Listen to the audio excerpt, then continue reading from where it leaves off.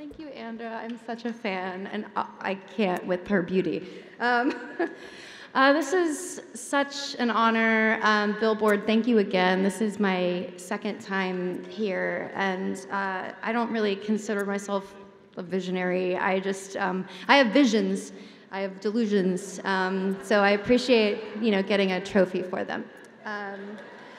But no, honestly, this is my favorite thing about women, and I would not have been able to survive this past year of my life. Not to get too serious, but this year has been a lot, and the women in my life have truly banded around me and kept me upright.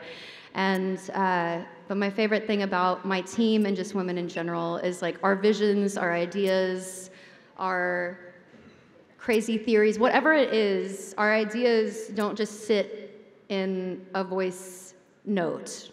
We figure out how to execute them on the phone with each other the next day, and we make them real, and I feel like we're the best at that. And I'm very fortunate. Most of my team are women.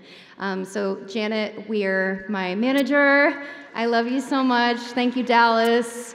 Everyone at 42. Darren Meredith, Marlene at CAA, I know I'm forgetting a ton of people, but, and all my co-writers, just the people that have really kept me together, and Billboard, yeah, thank you again. This is such an honor, and everyone that's getting honored tonight deserves it so much. I'm a fan of all of them, and I'm just excited to have a drink after this and enjoy the rest of the show. Thank you.